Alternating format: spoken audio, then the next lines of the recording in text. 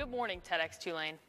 I'm thrilled to be part of this exciting exchange of ideas, and I am especially grateful that you want to learn more about what I believe is one of the keys to progress as we look to the future, and that is computer behavior. However, the machine learning algorithm also gave insight to the semantic patterns of cyberbullies. It was discovered that users classified as cyberbullies use a lower number of adjectives and adverbs compared to normal users, and that aggressive users post tweets with higher number of words per tweet compared to normal users. The algorithm was ultimately able to identify cyberbullies and cyber-aggressors with over 90% accuracy. Machine learning may prove to be a critical component in the efforts to make the cybersphere a more respectful and safer space.